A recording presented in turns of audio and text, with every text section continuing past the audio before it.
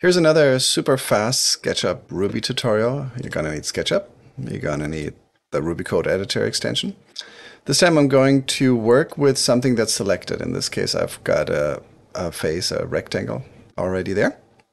So now we're gonna need to add a little bit of code right here. All faces in selection, which basically takes all the faces in my selection.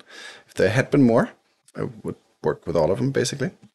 Now I got to do something with that object or that collection of faces. I'm going to assign here the array loop to it. I'm going to need to clean that up a little bit. Right in there, because here we go. So all faces each. Now they're all going to be called I, but that's okay. We're going to say I. Push pull 12, which extrudes all of the faces by 12 inches. Once I hit execute. There you go. So it's just one, but it would work with all of them.